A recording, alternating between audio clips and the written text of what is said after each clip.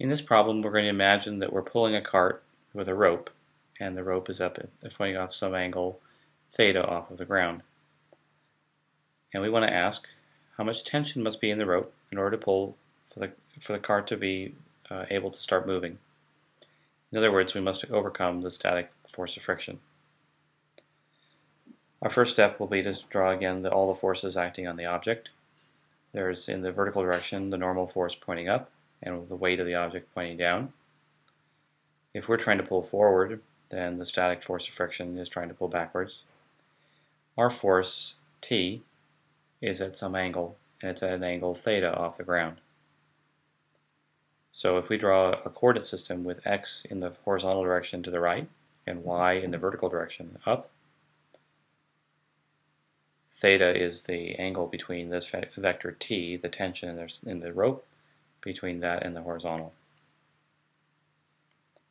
If we write down Newton's laws in the y and the x direction, we have to say that mass times acceleration in the y direction is the sum of forces in the y direction, and the mass times the acceleration in the x direction is the sum of the forces in the x direction. If we work first in the y direction, there are only three forces now. There's the normal force pointing up in the positive y direction, gravity pointing down in the negative y direction, and there is a component of our tension that's applied, t sine theta, in the positive y direction. We know that the object does not move, and so acceleration in the y direction will be 0. In the x direction, the object will have two forces on it, the static force of friction pointing backwards in the minus direction, and t cosine theta in the forward direction.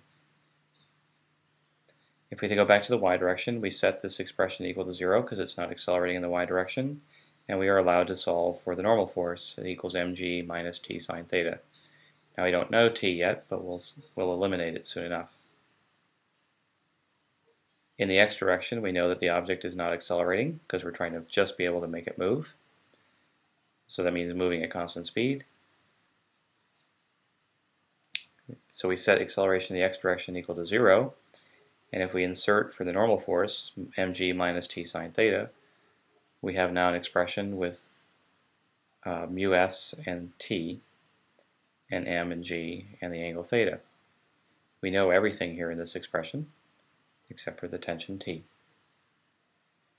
So we shuffle terms and adjust things around, and we find that T is mu s times mg divided by cosine of the angle plus mu s times sine of the angle.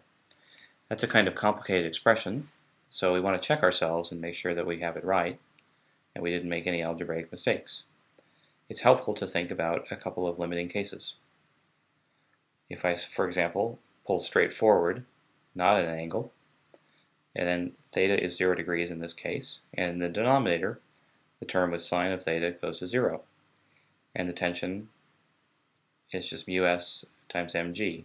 The cosine of the angle will equal 1.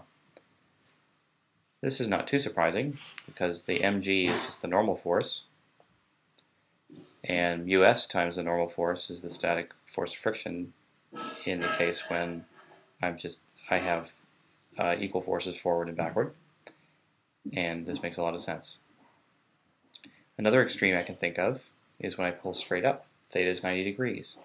In this case, I could imagine that friction wouldn't matter at all because I'm not trying to slide it along the ground, I'm just trying to lift it. If I look back at my expression for t, when theta is 90 degrees, the cosine of theta is 0, the sine of 90 degrees is 1, and only the second term in the denominator will matter. And in this case, mu s cancels out of my expression, and I have t equals mg. This is also not surprising because I'm not trying to accelerate in the y direction, and when I lift up on something, I only have to supply a force equal to the weight of the object.